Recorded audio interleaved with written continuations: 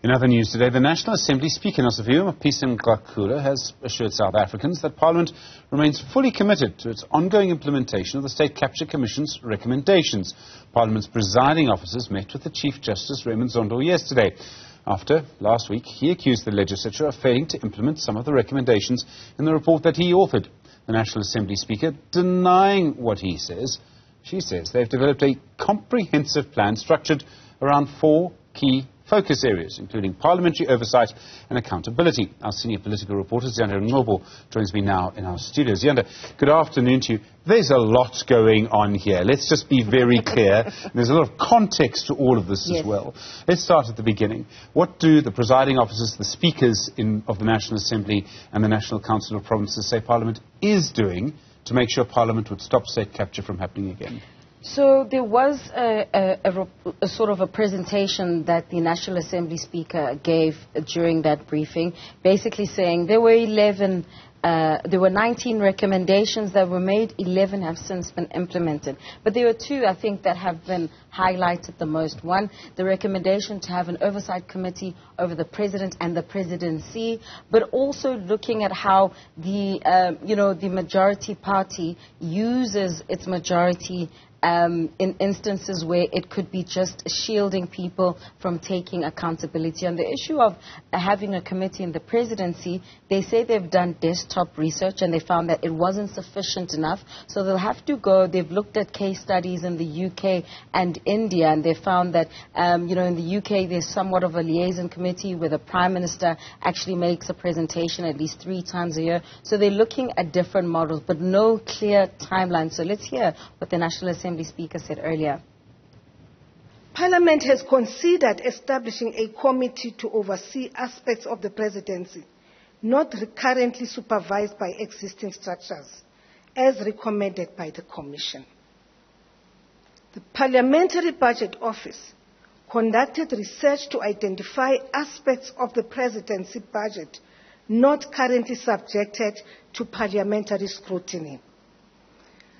The Parliamentary Budget Office concluded that Parliament should strengthen its oversight over the presidency and recommend further research. Okay, so further research. Ziyanda, one of the issues around this is that some of the people who make these decisions, who are themselves MPs, also have findings against them in the Zondo Commission. And they're all ANC MPs, I should point out, they're all still there.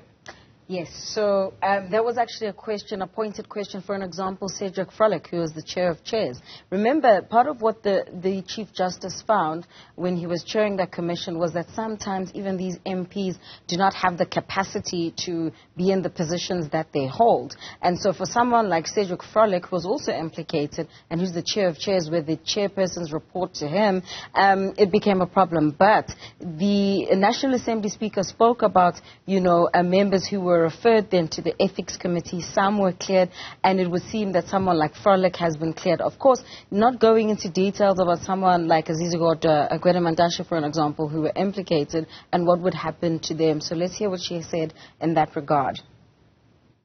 The presiding officers referred 6 members of Parliament to the Joint Committee on Ethics and Members' Interests, and an additional 6 were sent by an external entity.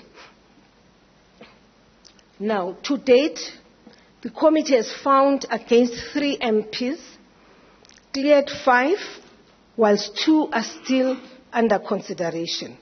At least 2 MPs have since resigned from Parliament and therefore fall outside of the scope of the application of the Ethics Code.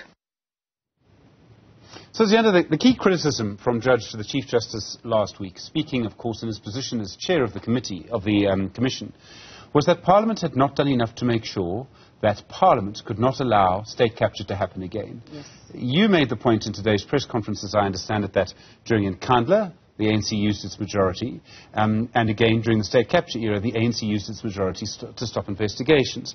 So how did they respond to your question that Parliament, at this stage, according to Judge Zondo, would allow state capture to happen again?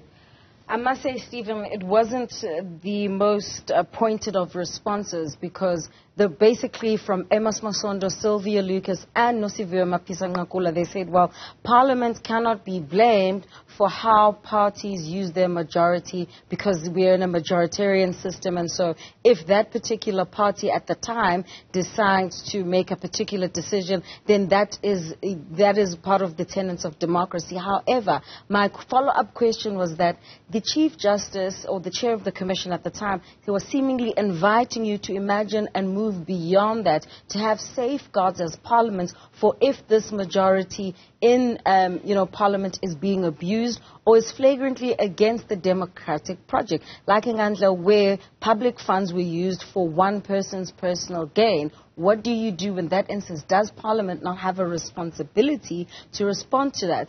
And the National Assembly Speaker basically saying that they also engaged the Chief Justice around this because it came up during their meeting yesterday, and that there's not much that they can do when it comes to that. In fact, they would say that the Chief Justice should rather engage with political parties and the conduct of their members and civil society in this regard. But as it stands, the system is the way it is. Not forgetting, and she even made reference, she said, during the tenure of former President Jacob Zuma, without using his name, the 8-9 motions of no confidence, and that following that experience, they then developed those rules about what an impeachment process should look like, which is exactly what they followed with the Section 189 process, looking into now the Phala matter.